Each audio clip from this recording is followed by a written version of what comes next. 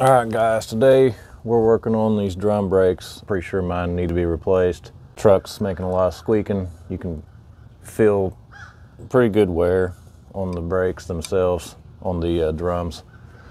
We're going to show you how to check to make sure, if it's time to replace them or not.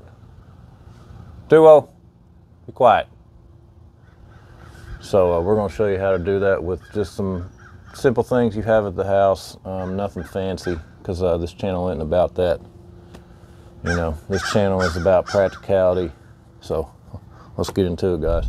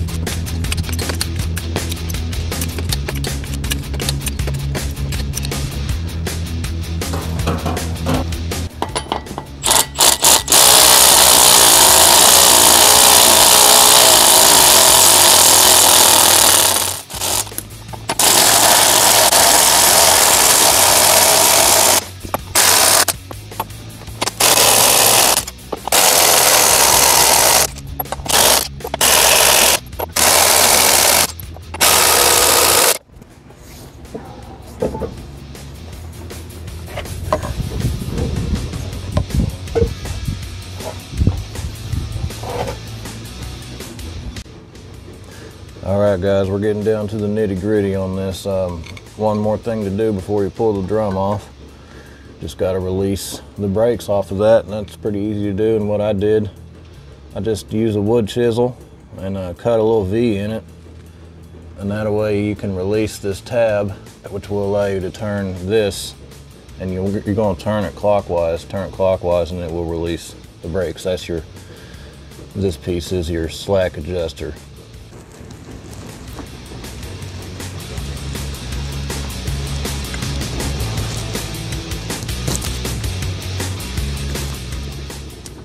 And as you can see, the brakes are released from the drum. We can pull it on off now. And with these brake drums, a lot of times you'll have to hit them with a sledgehammer on the top, about right there. This one, I think it's broke loose already. Let's pull it on off. There it is.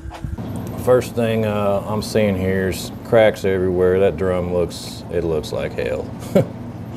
Probably should have been replaced a long time ago, But hey, it's getting replaced now, right guys? So anyway, those are all little cracks, little hairline cracks, just all around the damn thing. Yeah, that's not looking good. Plus on the inside here, it's got little pieces that are, I mean, I just pulled one off a while ago. This thing's it's just falling apart. And you can see right here, quite a bit of wear. It's hard to see that lip in this video, but it's a pretty good little lip there. I'm trying to find the reading on this. I don't even need the reading at this point, to be honest. But I would like to know where it's at. The reading on how much wear is allowed for this thing. Not a lot of videos on this stuff. So we're gonna do some more digging, see if we can figure it out. Well, this is how wore out mine are.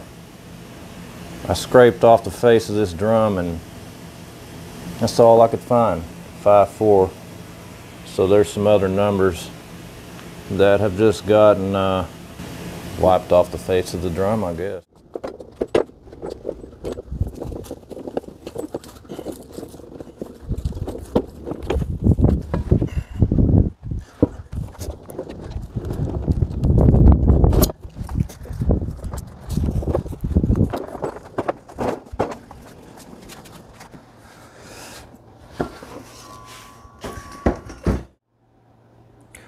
All right, so it is 3 days later. Duo was up late last night barking, so he's been yawning a lot. Yeah. Anyway, we got the new drum right here. There's the old one. I could not find the readings on the old one. Didn't know where they were at. I found them on this one. It's right here on the inside part. Right there. No, it's upside down. But it says maximum diameter 15.12, so that'd be 15.12 inches. So I didn't even need to measure the inside width of mine because you saw all the cracks on it. It's all cracked like that, then it's bad, you know. So, but if you were going to take an inside measurement and you don't have a the tool for that, I forget what they call it, like a brake drum caliper. Duo, quit. I'll be out there in a minute if you want to play. But you can take some, you can take some Sawzall blades. Quit. Go, go. And you can put them like this and then kind of stretch them out right until they just touch. And then bring them on out and just take your vice grips. There we go. And now you can measure, see where you're at. That'll tell you your inside diameter. Get you a good tape measure too. And we're right at 15 1/8. So now we gotta do a conversion. You can just go to Google or DuckDuckGo. I don't use Google.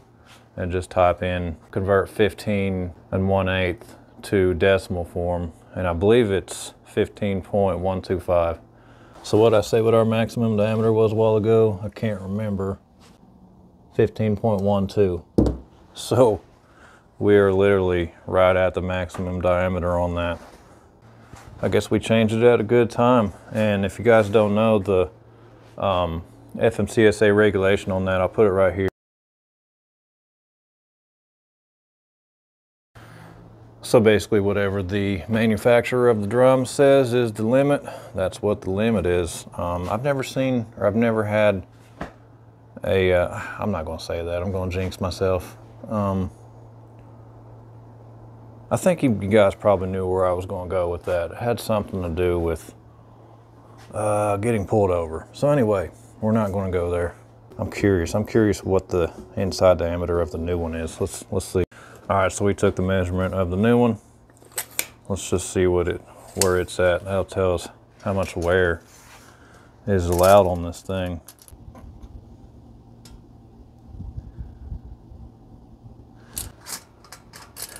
Okay, so we're right in between 14 and 15/16 and 15. So that would be 15, 16, 30, it was 31 30-seconds. So 14 and 31 30-seconds. I'm gonna convert that to decimal form, then subtract that from 15 and 1/8 in decimal form. That'll give you how much wear is allowed on this thing. Of course, that's not exact. That's pretty obvious. You know, I don't want to spend $400 on a tool that I hardly ever use. You can get one for $200, but the reviews weren't very good. If I'm going to buy one, it's going to be a good one. So I'm not going to spend $400 on a tool I use maybe once every couple years. I'll just do it this way. Looks like we picked a good time to change it. Oh no. Oh no. Go get the toy. Oh no. Oh no. Go get it. Go get the toy. Oh no. Go get it. Oh no. Go get it. Go get it. Oh no. Alright. Oh no. Oh no. Nah. Let's buy my shoes. No. Get that toy. Oh no. Go get it. Oh. With my wedding ring. Okay, we're done.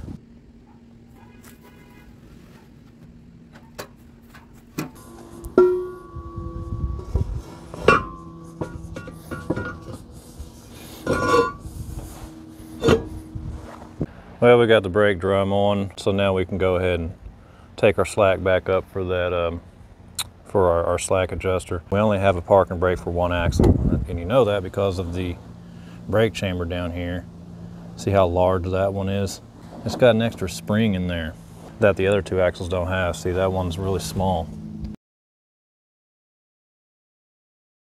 Got a really small brake chamber on the very rear axle, and then you go up through the front. You can see that the front brake chamber is really small too, so there's only one axle that works as your park and brake. On the other two axles, whenever you take up your slack, you can do it without having to build the air up and release your brakes. And I imagine too, you could just hit your brakes and the slack adjuster would automatically take up the slack. But I don't know, I like to do it this way. I guess I'm old school like that. Anyway, some trucks don't have automatic slack adjusters, so I guess this is how you would do it if you didn't have a automatic one. All right, so we know that clockwise loosen it, so let's go counterclockwise, and that will take up the tension. And you'll see this thing right here pop. You'll see it pop as I turn this thing. And you can see as I'm turning this that the brakes are slowly expanding.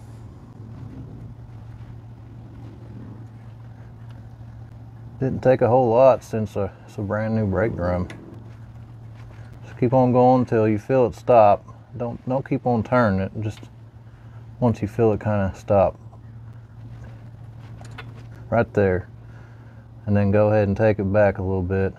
Of course, you're going to have to, you're going to have to get your tool out and pull that tab out, and then just take it back about a half a turn.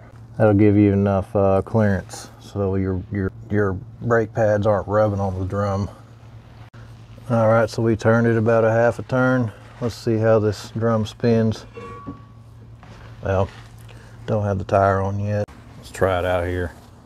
Push this back on here a little bit.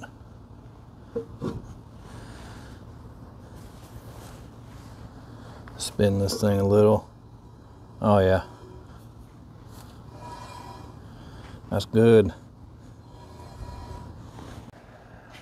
And this is a good point if your tires are, wore down a little.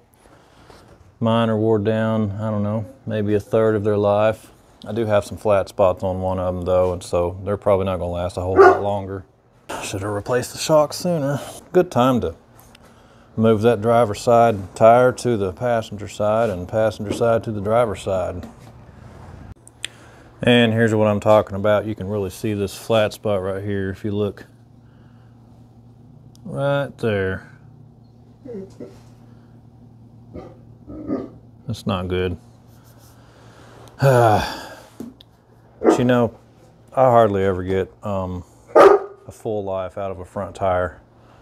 And I've heard that from a lot of guys. It's hard to get that front tire to wear down evenly like the drive tires and trailer tires will.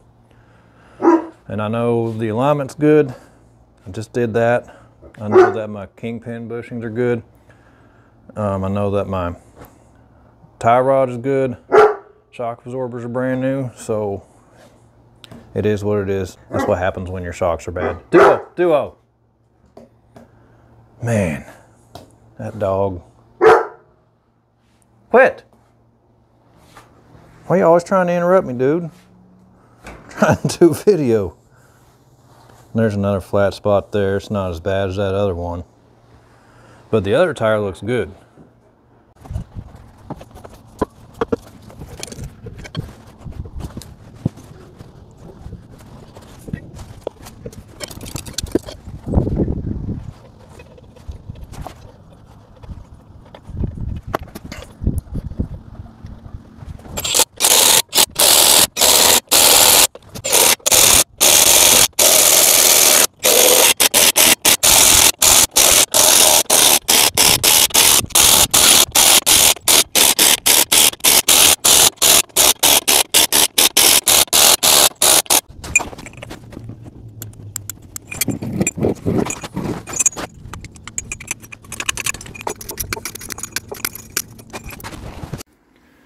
Well, since I'm doing a video where I'm putting back on a wheel, I figured I would talk about your torque and how to figure it out. I use this bar, and as you can see, it's about, the total length of this bar is 40 inches. To figure out your torque, you're going to want to measure from right here, the center of where your socket's going to go, to where you're going to be putting most of the force. So about, for me, maybe 37, 36 possibly. So that will be our length, 37 inches. Then you're going to look up torque multiplier calculator. And I know on DuckDuckGo, the first thing, I think it's either the first, Duo? It's either the first or the second site that is pulled up when you search that. It's called the calculator. You'll just click on it. So anyway, once you get to the site, it gives you three options. The first one, it just says, I want to calculate, and you're going to put torque, because that's what we're trying to figure out. Next one is force, meaning your weight. I weigh about 195, and then you want to make sure you put pounds as the force. So whatever you weigh, put that in there. And then the next one is the length. So the length on mine, as you saw a while ago, was about 37, and you want to make sure you put inches on that. And then that will calculate your torque. And I know on mine, it comes up to about, for 37 inches, it comes up to about 600 pound-feet, which is 50 pound-feet over what you really need, which that's fine. Shoot, the shops they put 1200, you know, on there at least. Sometimes they put 1500. You strip out your studs sometimes. That's how you figure it out. And if you're, say you're like 150 pounds, you're probably going to need a little bit longer of a bar, so you might need a little extension on that. Well, we got the truck back on the ground, and an easy way to get these things tight without running the risk of, like when the tire's straight, you run the risk of, you know, you hit your head on this mirror, you might hit your feet on these steps. I just turn the wheel, turn it to the right. That way you got nothing out here, and you can kind of use the mirror to balance yourself. So I just stand on it right there. We know what that torque is from what I showed y'all earlier, about 600 pound-feet, so that's plenty enough. If you don't think that's enough, you can jump on this bar a little bit. That'll give you a little more extra torque, or you can go and find you a big old boy, stand on this thing.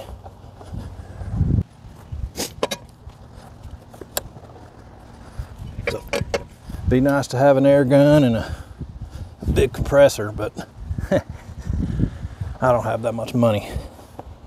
It's about $3 grand. That one's good. And we'll just do it like that all the way around it.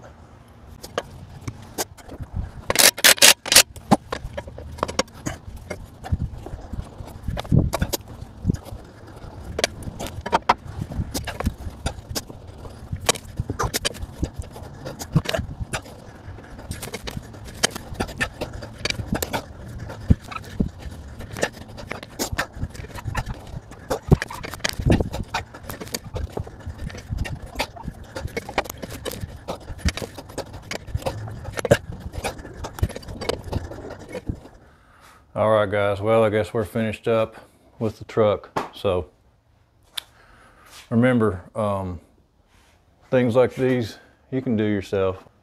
Don't think that you can. Everybody can learn stuff like this. We do all have, you know, our limitations, but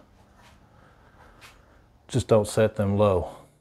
And as always, don't forget to subscribe to my channel. If you subscribe to my channel, a pretty amazing thing will happen. My neighbor's Explorer over here will, it'll just quit leaking coolant. So subscribe to my channel and that'll happen. He will appreciate that. All right, guys, see you on the next one.